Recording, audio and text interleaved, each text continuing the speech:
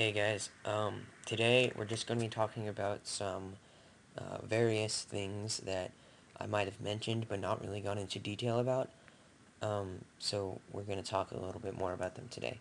The first thing are comments, which I mentioned briefly a little while ago, but there's one more thing that I want to tell you about them because commenting can be very important. Um, So like I said before, you can preface commented lines with these two slashes, and then anything on that line will be ignored by the compiler.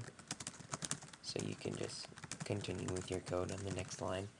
But if you want to write a comment that spans multiple lines, the way you do that is instead of using these two slashes, you do a slash asterisk, and then you can type whatever you want, wherever you want, for as many lines as you want. However long you want it to be. And then you end your block comment with asterisk slash. And then all of this will get ignored by the compiler when you compile. So um, let's check that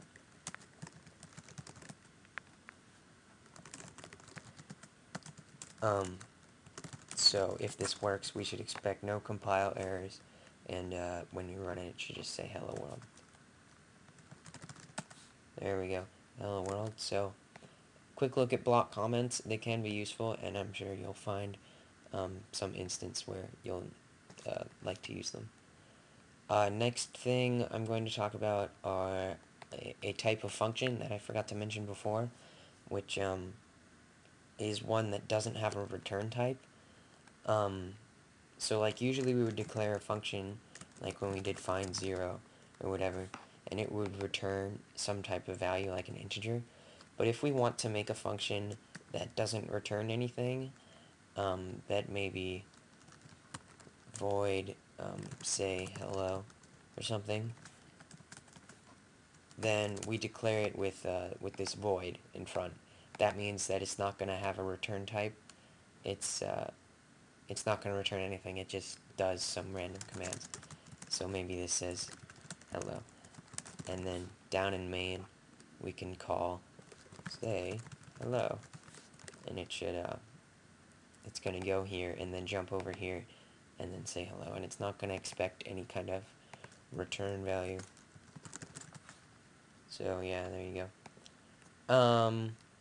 Another thing that I'm going to talk about is variable scope, which is really important, and I've only sort of mentioned it.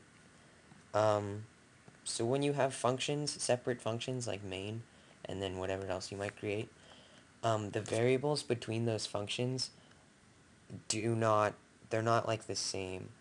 They don't share something called scope. So if I make an integer in main and call it a, or something very obvious like that, and then I make a function, um, I don't know, I'll just make something up. Let's say what this is going to do, this function a, which I should probably call this just function.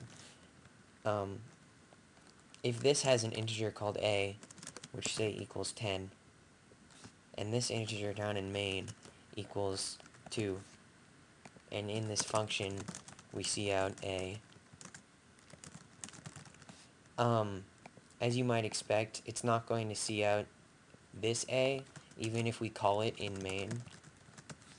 It's going to see out this a, because this variable here in main does not exist in this function. The only variables, the way that you cross variables into functions is you have them as arguments. So if I passed in some integer here, and then I would pass in it in main, and they would actually get copied into that function, and then it would exist in that scope. But just having variables like this, um, as you can see, it'll say 10 instead of 2, because it uses its local scope um, when you're addressing those variables. One other thing about scope is that you can have global scope, which is outside of any functions. So if we have an integer n equals 100, and then in our function,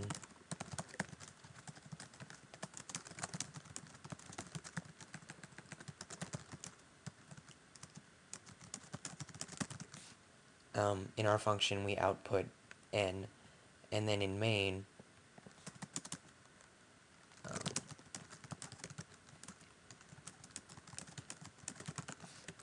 hopefully this should say the same thing a couple times. So in function, n is 100, and in main, n is still 100. So both of these functions can access this variable because it's global. It has global scope, which means that it's not specific to one function. So global variables are generally kind of looked down upon because they can be kind of tricky because sometimes having your variables low or global makes it less obvious when that variable could be modified. So if maybe in this function I accidentally end up typing n++ or something, and then I'm expecting n to be 10, but then n is 101, and it's really hard to figure out where this kind of discrepancy could have happened, where n got incremented, because I don't remember typing that out if this happened in some obscure function.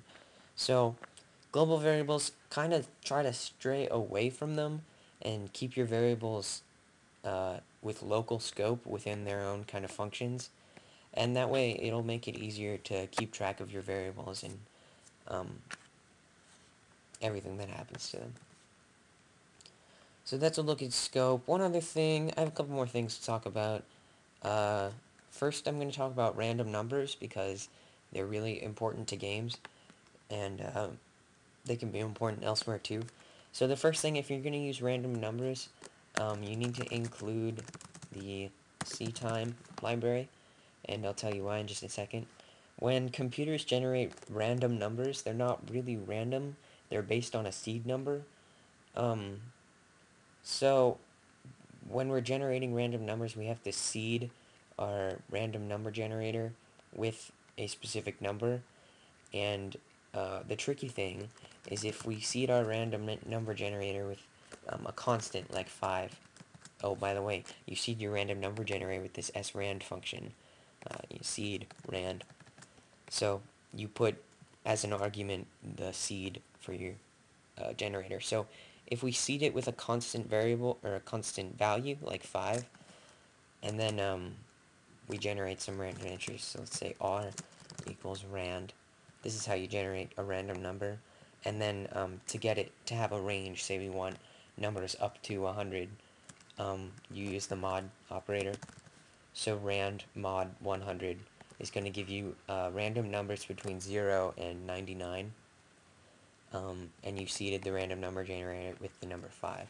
So then if we see out that number, you'll see that when we run this, we're going to get the same number every time. And that's because we seeded the random number generator with a constant number.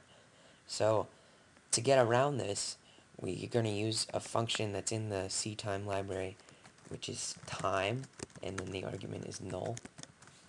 And what this is going to do is this returns the current time in seconds. So it's going to seed the random number generator with the current time in seconds.